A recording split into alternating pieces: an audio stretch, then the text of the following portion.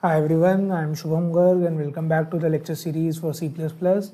So in today's lecture we are going to see the use of if-else statement in C++.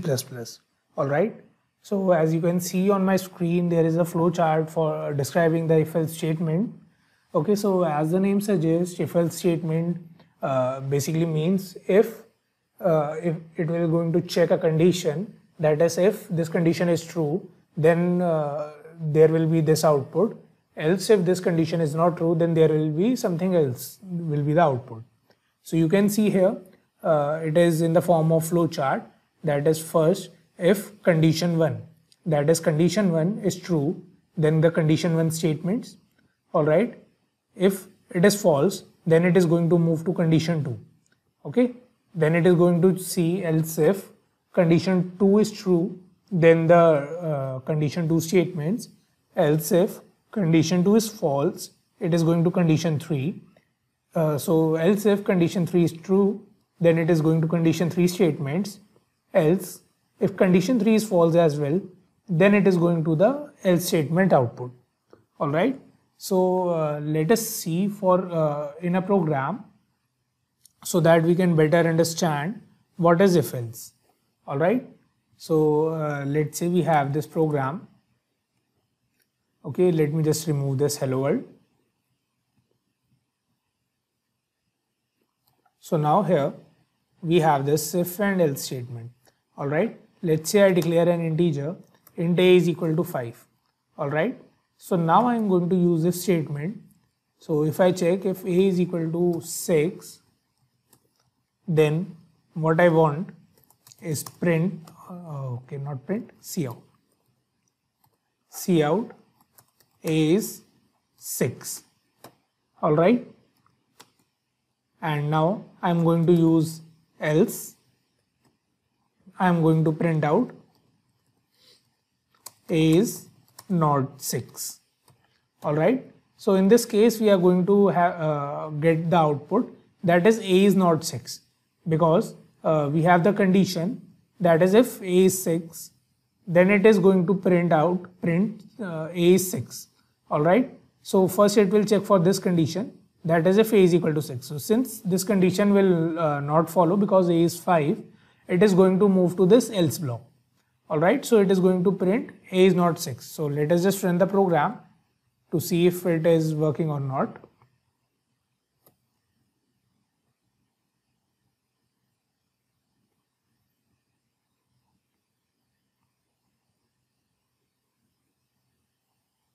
Okay, so as we can see, we have this output that is a is not 6.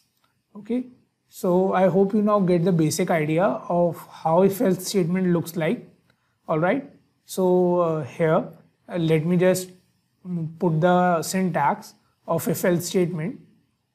Okay, so I am going to put it in the comments.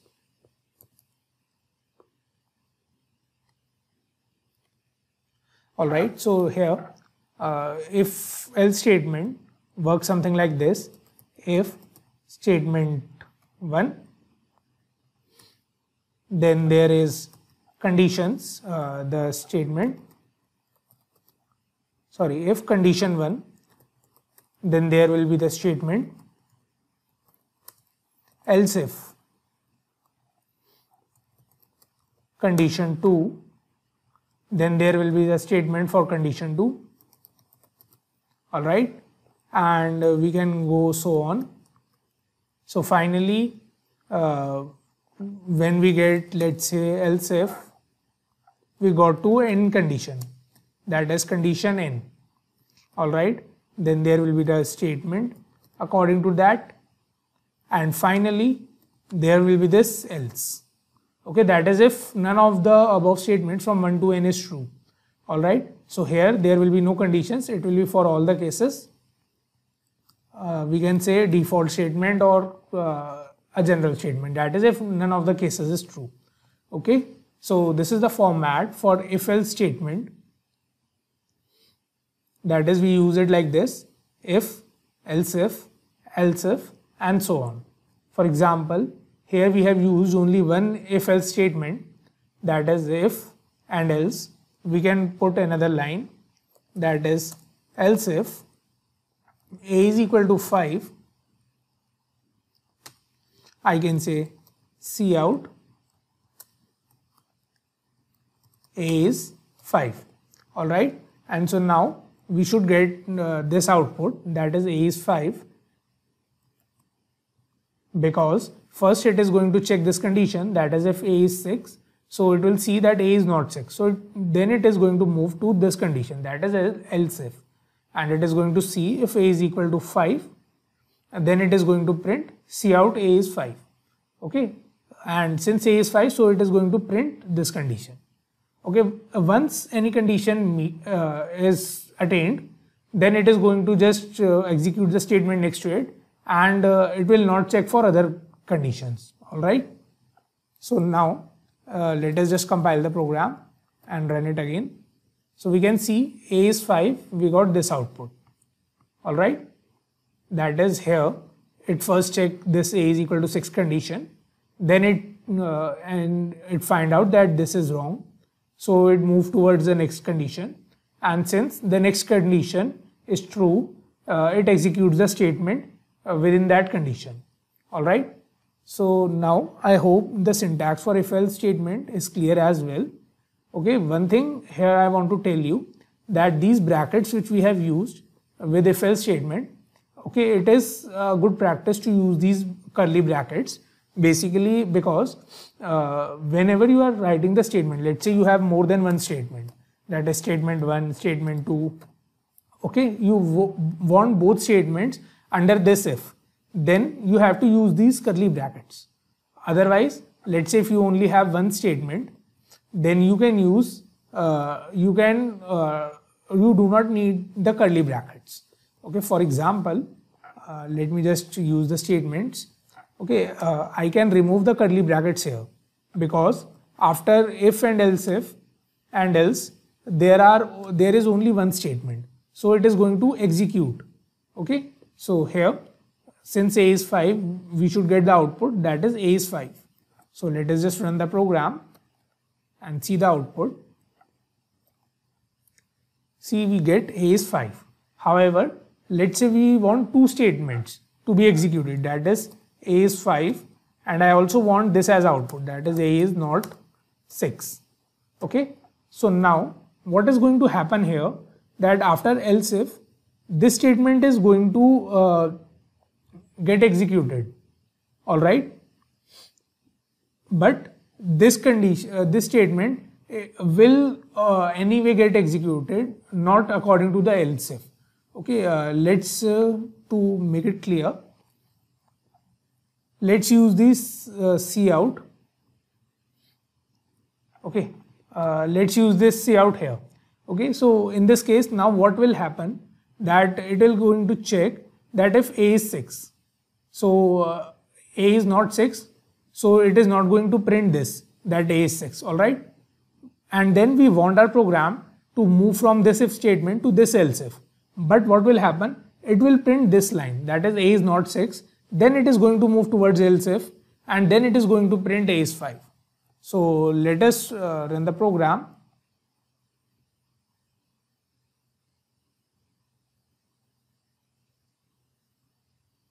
Okay, yeah, it is, and here it is showing error. That is because this else if doesn't have any previous if. Because of this cout statement, this else if is not related to this if. Okay, so that's why to execute two statements or two or more statements, you need this curly brackets. So let us see the output, and we should get a is 5. Okay, so let's just change the value of a to 6. Now we should get both these values as the output. Okay, both these statements as the output. So let us just run the program and see, we get both the lines as output, that is a is 6 and a is not 6. So this is how the if else statement works. Alright, so now one more thing I need to add here, that is nested if else. Okay, that is, these are single if else statement. Now you can use another if else within these if else. For example, there is this else if condition. Alright, so now here we use else if condition, and in this we are printing cout a is 5. Okay, so here I can use another if else, that is if let's say I use a is greater than 4.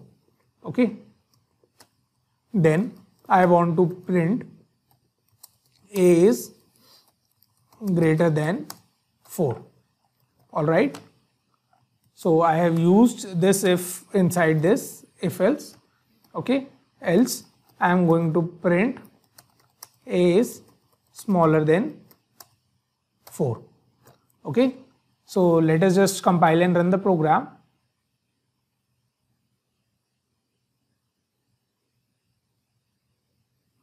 Okay, yeah, I forgot the double inverted comma.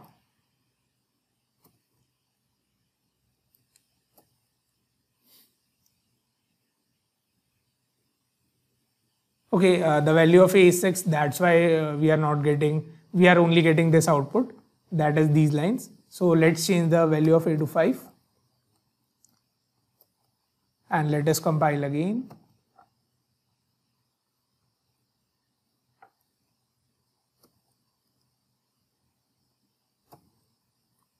So we can see here we get both these output, that is a is greater than 4 because a is greater than 4, and we get this cout statement, that is a is 5. Alright, so this is how we use another if else statement within the if else statement. Alright, so now let's say I make the value of a as 3. Okay, so here I am going to change this condition, so now we should get a is smaller than 4, and here let's say we get a is 3. So let us just run the program again and see, we get the output a is smaller than 4 and a is 3. Alright, so this is how if else statement works. So to make this statement, so that you can understand it better, let us make a small calculator program using if else statement. Alright, and so that we can even revise the operators, use of operators as well in this program. Okay, so now for our calculator, it is going to perform these operations, that is plus, minus, multiply and divide. Okay, we are making a very basic calculator, so it is going to perform these 4 operations. So now first of all we are going to give user the option to enter 2 numbers. Okay, enter 2 numbers. So first of all let us declare the numbers, that is int a and b. Okay, and let us also declare the characters,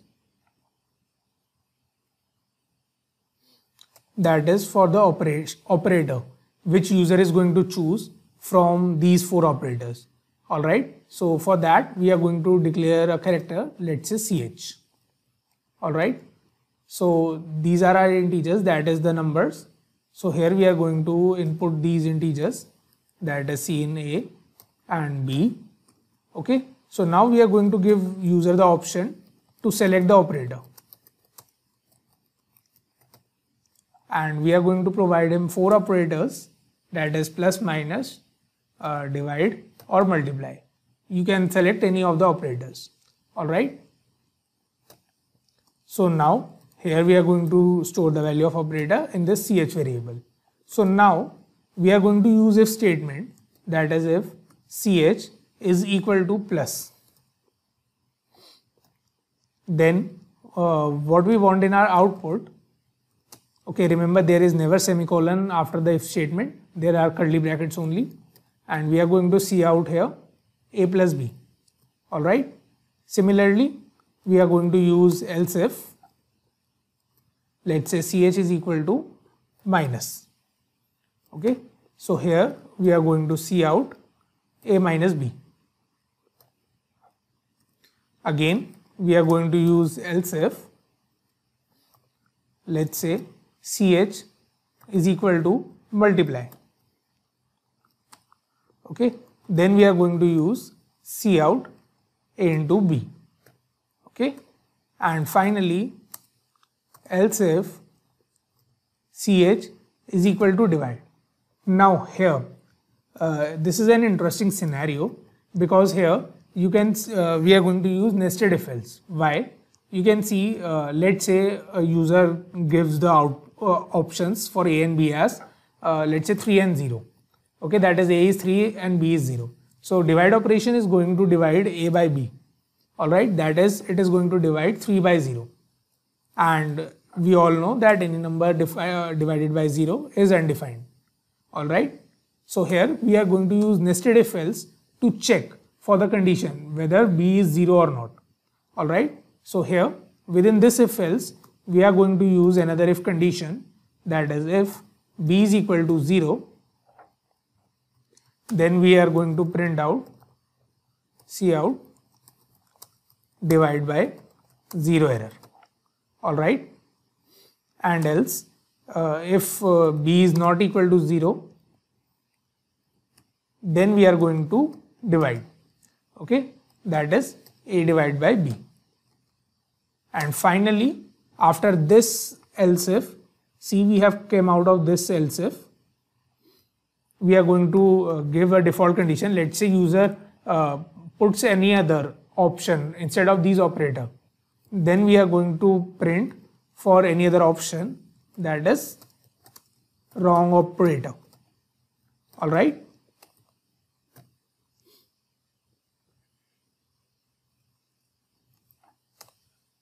so this is how we develop a simple calculator program using if else statement. So let us run the program and see if it is working fine or not.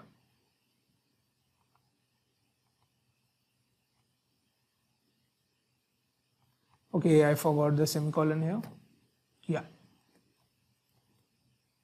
First of all, let me just see the logs. Yeah, here. Okay, so let's compile again.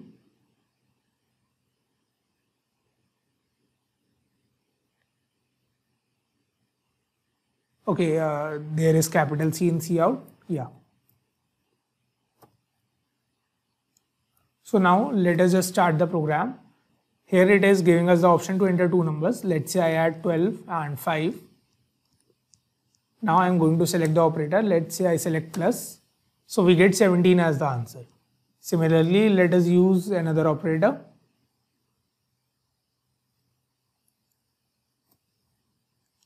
So let's say I again enter 12 and 5 and I am going to use multiply. So we get 12 into 5, 60.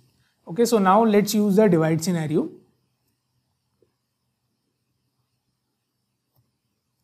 So here let's say I use 12 and 0. Okay, and now I use divide. So it is giving us divide by 0 error. And now let's use another operator, another operand to see if division is working fine or not. So let's say I use 12 and 3 and I am using divide operation. So it is giving us 4 as the answer. So here our calculator program is working perfectly fine. So now only the subtraction operator is left. So let us check that as well. Okay, so 12 minus 8, 4 is the answer. So this is how you make a simple program, simple calculator program using if else statement in C++. And that's how you use the normal if else and nested if else in the C++. Alright. So I hope it is clear. Okay, so this is all for this video. See you guys in the next video.